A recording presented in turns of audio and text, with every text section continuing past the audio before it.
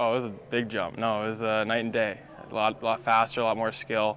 I think it's more suitable for kind of environment I'm used to, just because I've played out my whole life and kind of been involved with older guys and guys that have been through this process. So no, I think I'm where I belong and trying to make the most of it. It's kind of that motivation, to come to the rink every day prepared and ready to win every battle. So I think that's helped me get here and just keep going. Kind of care about myself and obviously my teammates, but definitely bear down and win games.